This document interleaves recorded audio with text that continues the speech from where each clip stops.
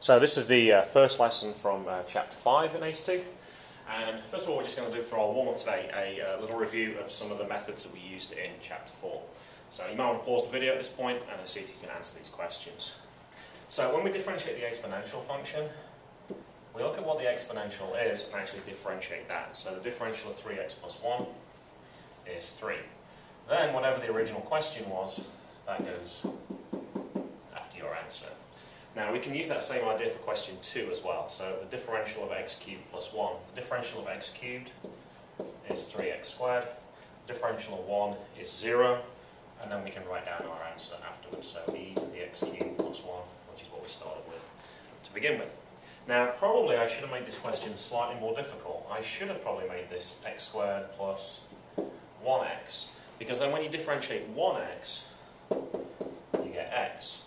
And then if you write this down, it looks like you've done the right thing. However, because of order of operations, the only thing you've times the e function by is the x, when actually you want to times by the whole derivative. So to show that, you need to put parentheses around it. Now, when it comes to integration, we can actually only do these questions if these original exponents are linear functions.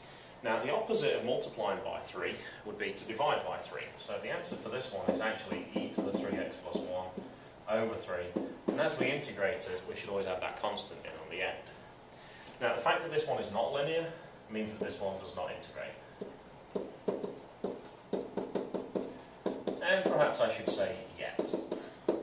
But we certainly don't have the methods within the number of chapters we've done so far to answer that question.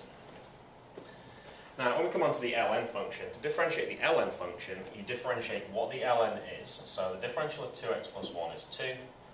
And then you write it over what the original function was. Now, integration of ln functions we're going to cover later, but right now we'll just have to say can't do. I believe that's chapter 18 or chapter 19. Now, to differentiate this is actually going to be our chain rule.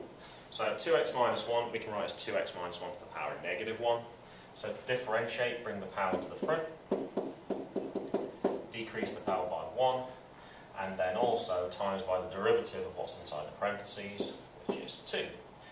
Negative 6 times 2 is negative 12, and we can bring the 2x minus 1 to the bottom, as it was negative 2, and give it a positive exponent. Now we can try doing the inverse chain rule for this as well, because we've got 6 times 2x minus 1 to the negative 1, so if we were to integrate that, then we can increase the power by 1, divide by the new exponent, and also divide by the derivative of what's inside the parentheses. The only problem is 0 times 2 is still 0, so we're dividing by 0, which is not allowed. So this is actually not the inverse chain rule. Now what we're actually going to do is look back to this question up here. If we differentiate the ln function, we're going to end up with a fraction. So the fraction, we have a fraction here, when we integrate it, means we're going to go back to the ln function. Now the key part about the ln function is the top is the derivative of the bottom. Now at the moment that's not true for this question, because the derivative of 2x minus 1 is 2. However, I'm going to fix this question to make sure that it does work. So that I can do the integral of, but that's not the same as this question.